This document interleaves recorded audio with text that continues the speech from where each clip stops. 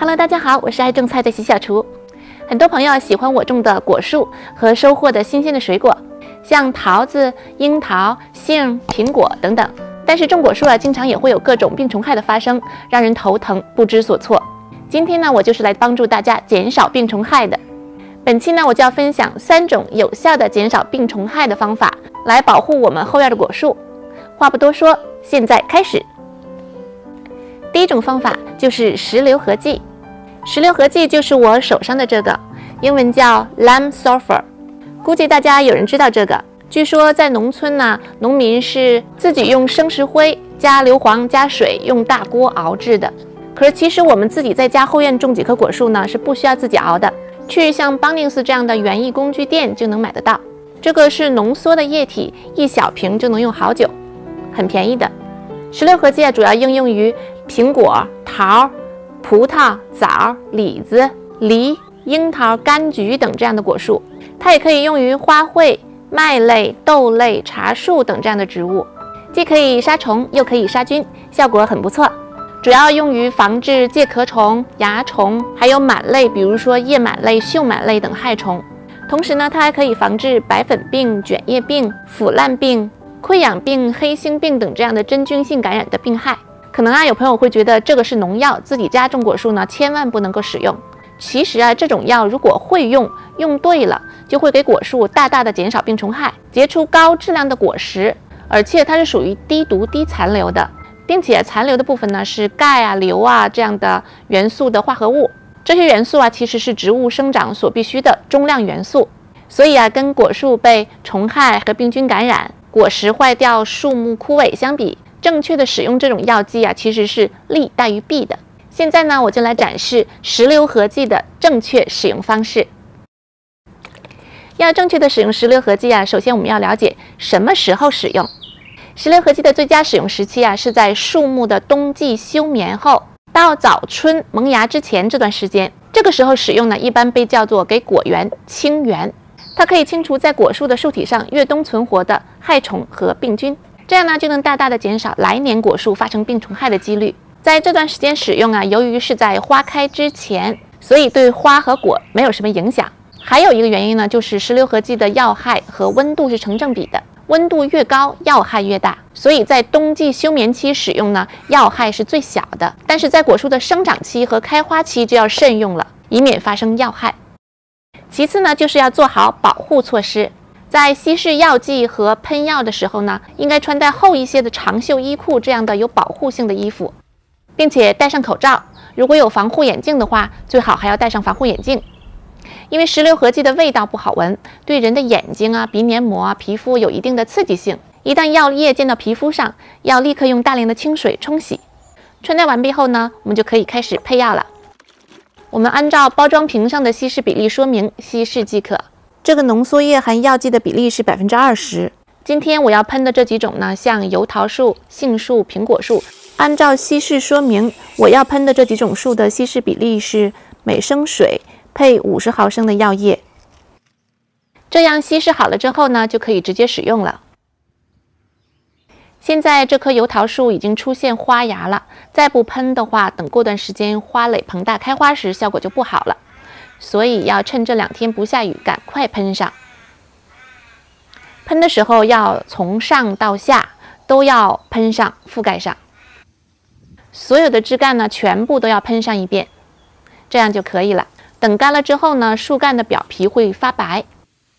我这几棵树都不算高，属于幼树。如果是大树、高的树，还是建议使用长柄的大的喷雾器才行。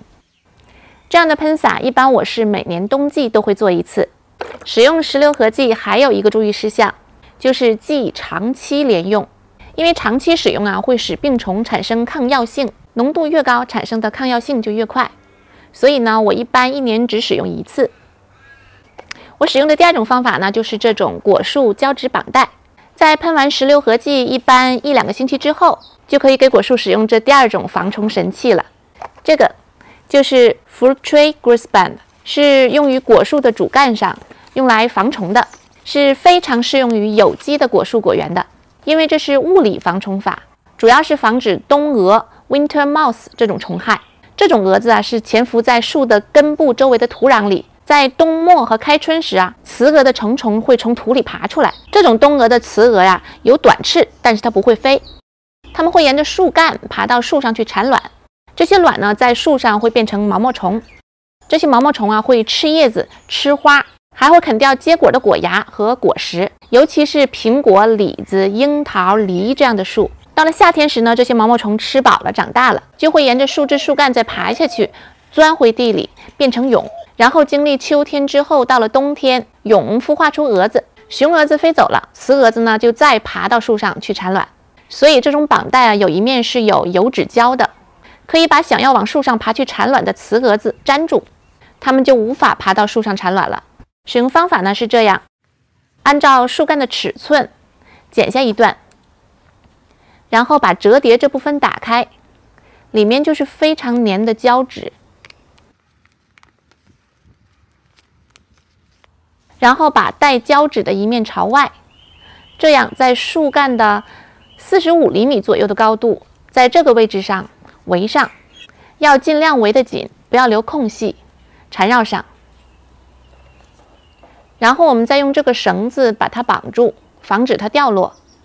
绳子也要尽量的缠得紧一些。其实这个绳子里面是有细铁丝的，很容易绑紧，上下都要绑上。好了，这样就可以了。这个方法呢，能有效的阻止冬蛾和爬行类的虫害。绑的时候要注意的是，如果树干周围有别的植物离得很近，要先把附近伸过来的这些植物修剪掉，或者想办法移开，以防虫子会从这些植物上爬过来。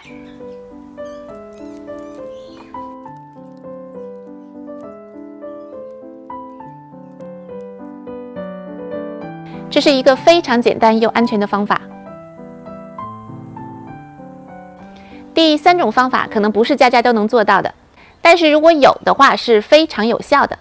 就是如果你家里养鸡，可以在秋季和冬季时有意的把鸡放到果树附近，让鸡时不时的来一天果树果园一日游。这样呢，鸡会特别开心的帮你寻找果树周围土里的虫子，包括上一种方法里讲的蛾子类的蛹。小鸡会帮你吃掉那些隐藏在地里的虫子，不光是可以爬上树的，就连能飞上树的都能在这时趁虫子还在土里越冬提前消灭掉。这个应该是3种方法中最环保的了，鸡也高兴，树也高兴，人也高兴，一举3得。好啦，这3种方法呢，就是小厨用来给果树防虫的秘籍法宝。夏天和秋天能不能结出好的水果，就靠它们了。喜欢的朋友请帮小厨点赞支持吧。还没有订阅的朋友别忘了点击订阅按钮，关注喜小厨，更多的种植经验分享等着你哦。如果朋友们还有其他的好方法，欢迎在留言区留言，分享你的经验给大家，让我们共同体会种植的乐趣。好了，本期的3种果树防病虫害的方法就介绍到这里，感谢您的收看，咱们下一期再会。